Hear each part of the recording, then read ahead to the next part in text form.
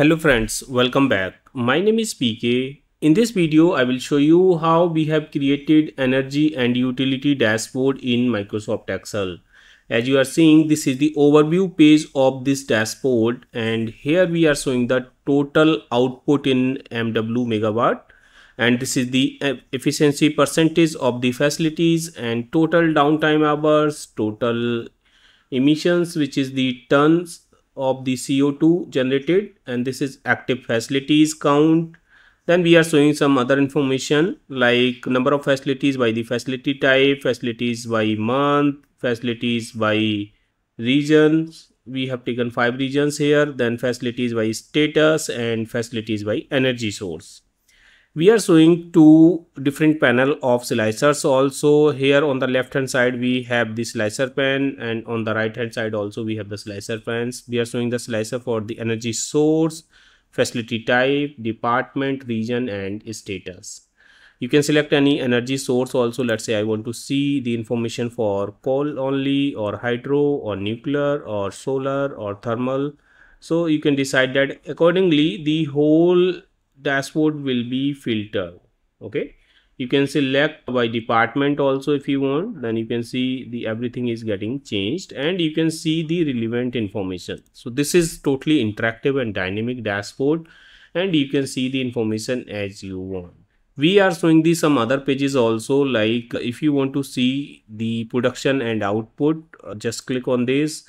So now here we are showing the productions versus target also. We have taken the target also in the MW. We have displayed that here target versus actual output by the facility type. So we have these type of facility type. We can see maximum we are getting from the power plant and then hydro station. And here we are showing the actual versus target output in MW by energy source. So maximum we are getting by the wind energy, then nuclear, then hydro, coal, solar and thermal. This is some sample and dummy data. You can replace this data with your original one. I will show you how you can change this data, and how you can replace the data with your own data. Then we are showing here actual versus target, which is by month, and here we are showing, you can see the month on month productions. Then I will show you the downtime and maintenance part also, and here we are showing the month on month downtime in hours. Now we are showing the downtime by the facility type also, as well as we are showing the downtime by department also. If you want to see any specific energy source downtime, like I want to see for the call, then you can see everything is getting changed, and here also. Okay, then you can filter it by department also, or you can filter it by region also. Okay, in which region you want to see. So totally it will be dynamic, and you can see your data in 360 view. Now let's go to the next page, and here we are showing the environment and CO2 generation. And we can see here, this is the emission intensity. We are showing how much CO2 we are generating in terms of the output, in comparison of the output. Okay, and here the total CO2 generated by the energy source, and here total CO2 generated by the facility type. Then next is the efficiency and the risk. So we are showing the efficiency percentage by the energy source, and then we are showing the efficiency percentage by the region, and here we are showing the efficiency percentage by the facility type. Okay, you can see it by department also. Just click and everything will be changed by the department. If you want to see the total number by the department, you can just come here and you can see these all efficiency percentage by the department. Then overall will appear here on the overview page, but drill down we have created on the separate pages. All right, now I will show you the data and the other part, like how we have created this. So first let me go to the file and options, and here go to the advanced and just scroll it down, and just check this option, that is show sheet tab, and it is available under the display option for this workbook. Just check this and click on OK. So we can see all the sheet tabs here, and that is production, output, downtime and maintenance. Okay, everything is appearing here, and you can remove the slicer from here. Now we can see this is the support sheet, this is the data sheet, and this is the support sheet. Okay, In the data sheet, we are showing facility type first, then facility name, energy source, then facility type here, and then this is the region, department, status, start date, and then we are showing here output in megawatt, target in megawatt, downtime hours, then CO2, and then here we are showing the intensity of the CO2. So that is tons divided by megawatt. Basically we are putting here the formula CO2 divided by this output. Okay, and then energy, this is the efficiency percentage. We have put the formula efficiency percentage is output divided by target. Here we are showing the month, which is we have created from the start date using the text function, you can see, and then here we are showing the year. So this is what we have created in the data, and you can replace this data with your one. You can delete this, just keep the headers here and just put your own data. And once you add your data, you can just go to the data tab and just click on the refresh all. So all the charts and the whole dashboard will be refreshed according to your data. Now let me show you the support sheet. On the support sheet, we have created the various pivot table to create the charts and graphs here. Okay, so we have created this all pivot table. These are a small pivot table to create the cards here on the top 5 cards.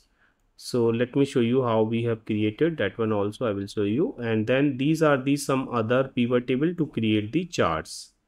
Okay, and we have highlighted this is for the overview. Okay, so you can easily identify for the overview we have created these all pivot tables, and for the other page like production and output, we have created some other pivot tables for production and output.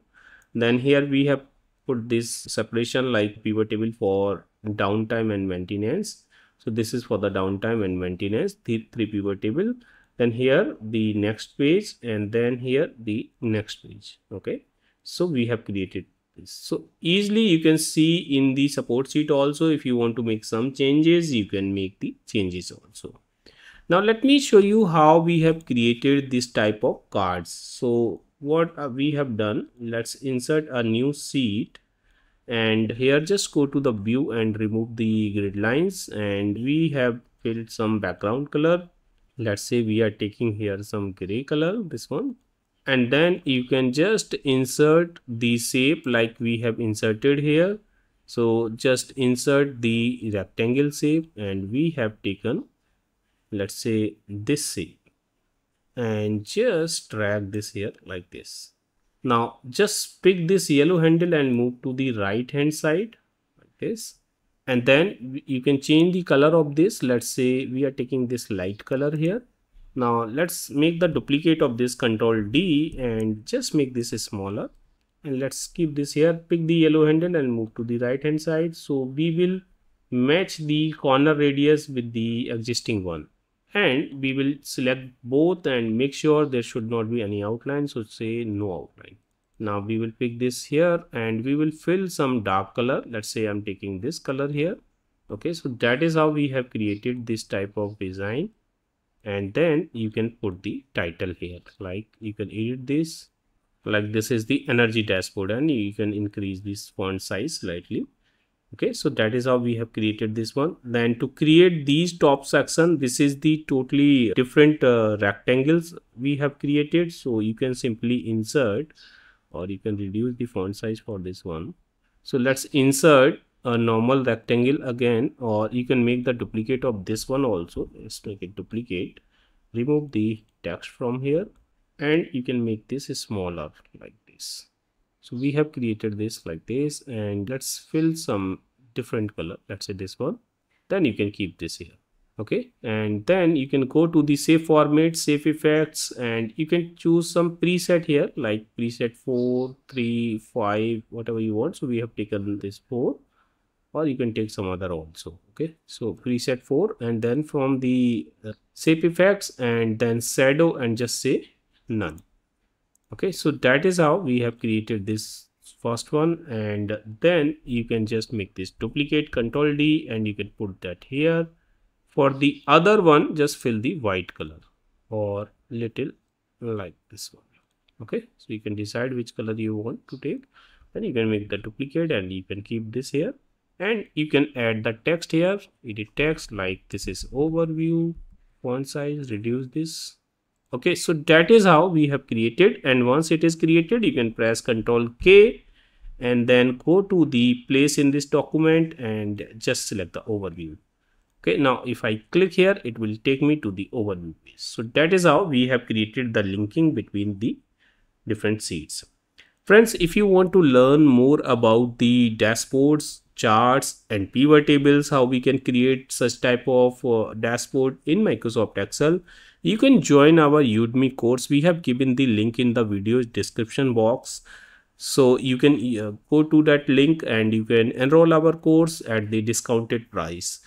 In the course, we have explained each and everything in detail, how to create the cards, how to create the charts using the pivot tables, and we are giving all the practice file inside that course. So you can download the practice file to do the practice with me inside the course.